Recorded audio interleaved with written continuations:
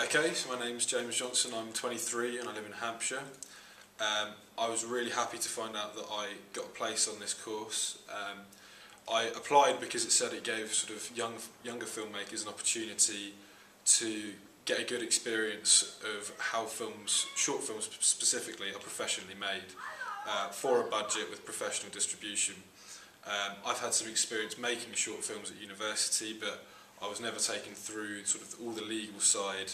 I like to say the proper way of filmmaking, with a budget, taking care of your cast and crew, etc. So I thought this was a great opportunity to basically learn all that.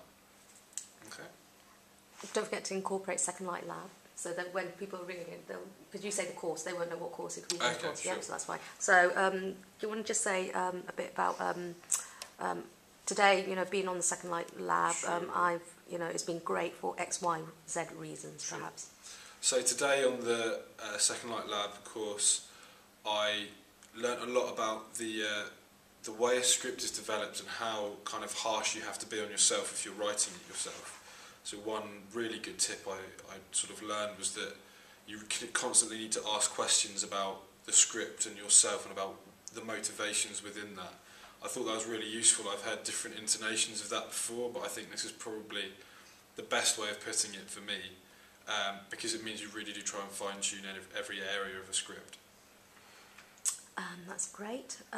Do you want to talk a bit about, because you said you've been to university, talk a bit about what you've been doing to date, how difficult has it been trying to progress what you want to do, and talk a bit perhaps about what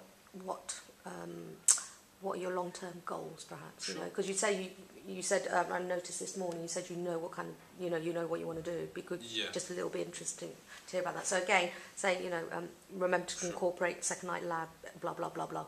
Yeah. Yeah. So before I have come on this course today for Second Light Lab, I originally did a degree in film studies, which was sort of not as practical as I would have liked, but it gave me the chance to make short films using quite good equipment.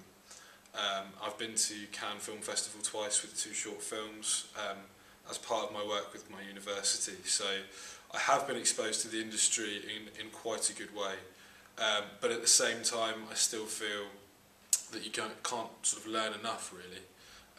My goal, one of the reasons that I signed up to the Second Light Lab is because I'd like to one day produce. I'm happy at the moment to kind of work entry-level jobs and do work experience and learn all the ins and outs of the film industry and the production management side, and that's where I'd like to progress. I think you can't really do enough work experience or work for free to make you realise how much you want to work in this industry. So I've done some sort of corporate work, some fictional short film work, and recently sort of worked on a feature film for free. So all the experiences have been great, and hopefully they'll lead me to getting where I want to be. And do you want to mention anything else that what are your expectations? So again, incorporating that, saying Okay. being on the Second Light Lab, Okay. my expectation, I want to achieve X, Y, Z, or I Yeah. hope we're going to cover whatever.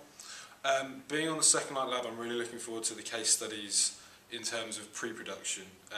So basically, once you have a script and an idea, or one or the other, you then go to an investor or sort of a fund to get the money to make your film. And basically I'm really looking forward to seeing how to approach these people, who to approach as well, how to get backing, what work needs to go into a proposal before approaching these people. I think that's really, really important.